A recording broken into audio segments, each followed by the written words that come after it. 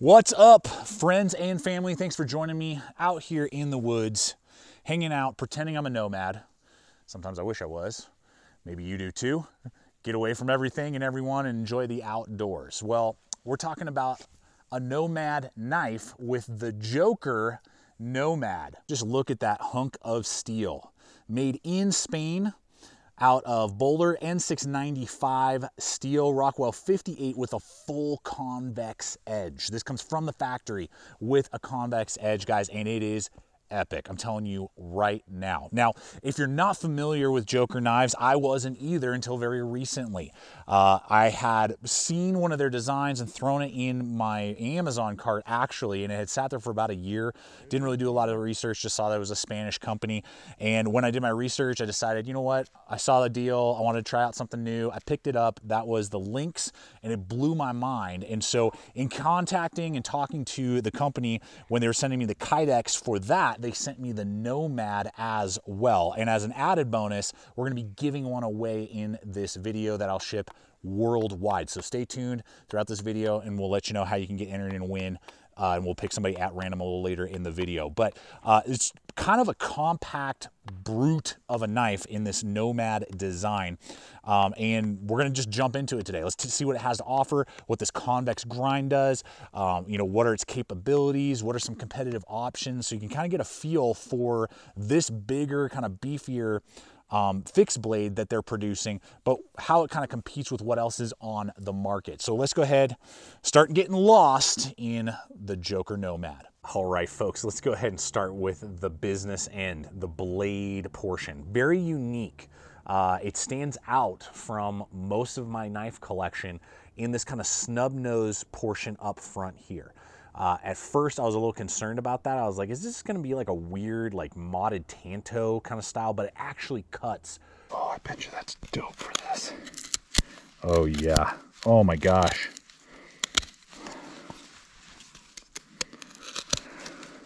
It does amazingly when you're wanting to do carving for like notches, or if you're doing out like maybe a bowl or something like that, or a spoon.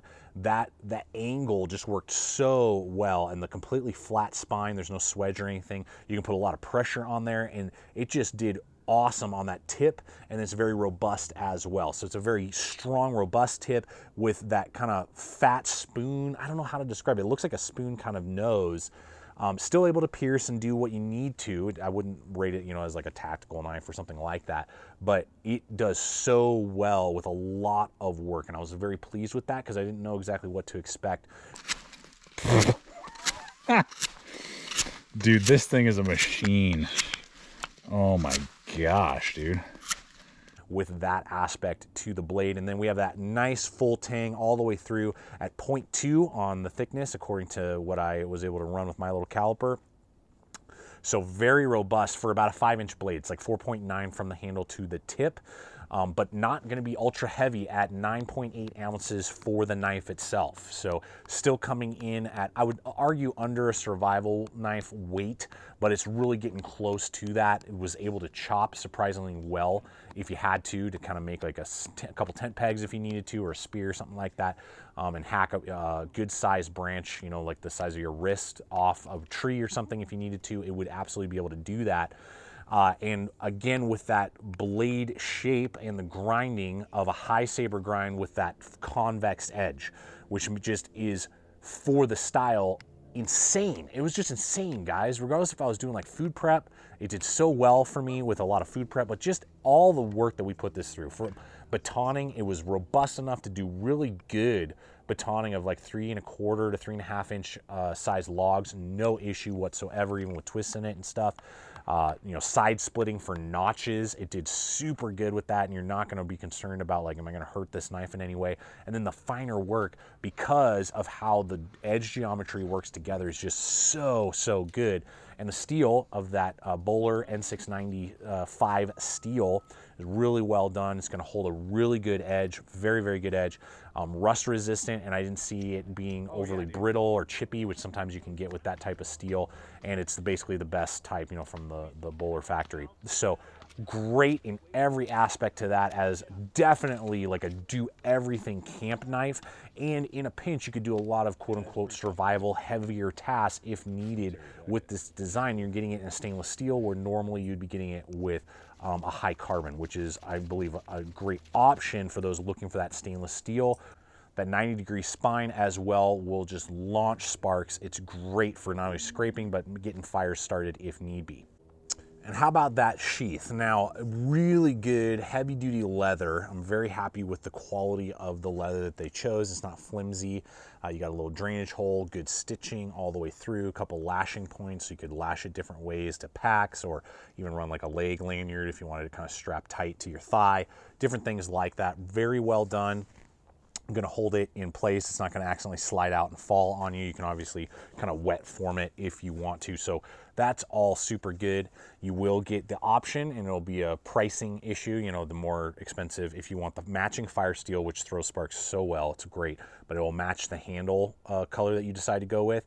Or you can get a version that doesn't have that. If that's just not your thing and that's something you just want to save a little money on, that is an option there. I do like that the belt loop is flush with the handle, so it's not sticking up really far, you know, and then riding up into your ribs. So all of that, everything is fantastic in that aspect except for these button snaps. I really wish these weren't there.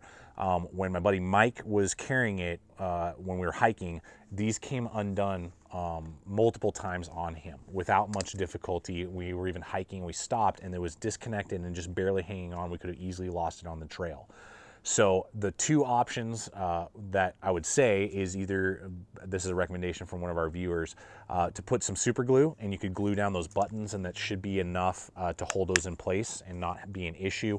Or you can do like an LT Wright dangler that I've showed you guys before. Those are about 30 bucks, but that will relieve the friction and tension and pressure, maybe when you're pushing and sitting down, different things like that, and breaking those snaps. So there's a few options there for you. I hope in the future these buttons are removed and they start just sewing these on. If it was just sewn on and stitched on right there, it'd be zero complaints with the sheath. As it is, the buttons need to be modded in some way in order to never be concerned about losing the knife, which is important. So this Nomad just wins again when it comes to the handle, guys. I mean, I'm so regretful, I guess, that I just haven't reviewed and haven't gotten my hands on Joker knives till now, 8 years into doing the channel. So we got micarta handle scales here. Obviously, again, full tang. These are pinned in handle scales. We got those red liners that really make the knife pop. You can get a couple different, you know, color combinations on those micarta. Lanyard hole, really good. No squared off like blockiness, completely contoured. Every single angle is completely contoured. The fit and finish is bananas. I love every aspect to it. Great fit and finish on this knife. Zero lip anywhere. I mean, so well done. Feels great in the hand. Large handle, meaning in length, at 4.7 inches overall. Doesn't taper anywhere. So you can see there all that real estate I have. Even when I back up here, look at all that real estate I got going on with my large size hands, as you guys know. A little bit of flare there, so good wrist flick. I even like that it's not scalloped near the neck. A lot of knives do that, but then you end up actually having a narrow front end where your finger and thumb meet. And sometimes that can cause hot spots or just like a lack of leverage. This has full all the way through and kind of produces like this little lip right here that I put my thumb and I kind of squeeze like that. And then you have really good control over the whole knife, and then an exposed rear pommel out the back that I definitely used as like a striking instrument, you know, to hammer in a tent peg or something like that.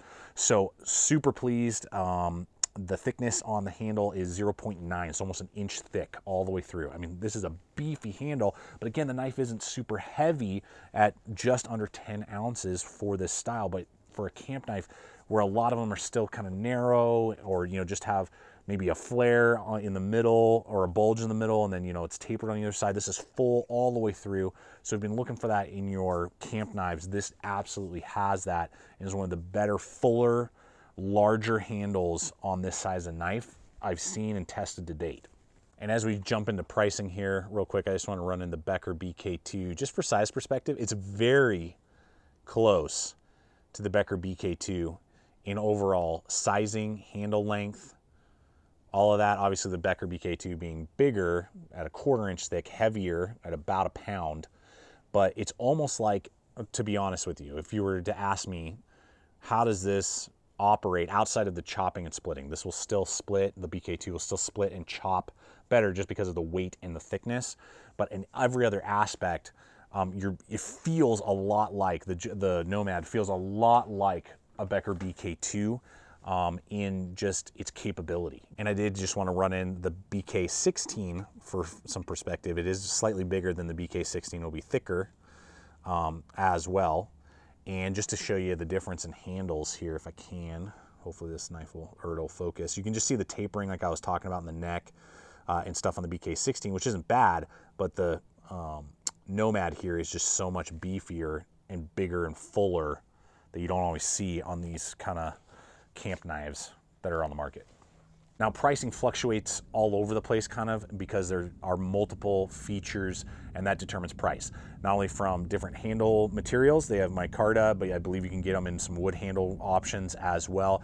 The N695 steel or the Sandvik 14C28N version that is also available, and then fire steel, no fire steel option. So, and I've seen it go for as low as about $100 and up to about $130 on average over on Amazon. Again, we'll have links for you guys below. You can check out this knife as well as many other Joker knives that I'm either currently testing or that really are connecting with me just in their features and designing. So those will be below, as well as Blue Ridge knives, I believe, also carries them here in America that you can check out as well. For what you're getting with this knife, I think is a great value for the performance and features that we're seeing. All right, folks, so we're gonna pause right here to discuss the giveaway. This is gonna be a 24-hour giveaway from the moment this video goes live. For the next 24 hours, you can get entered in to win by leaving a comment below, and then I will randomly pick a comment from the comments below. I'll give you 24 hours to message me back. If you haven't messaged me back, I'll pick somebody else. It's that simple, and again, I'll ship it anywhere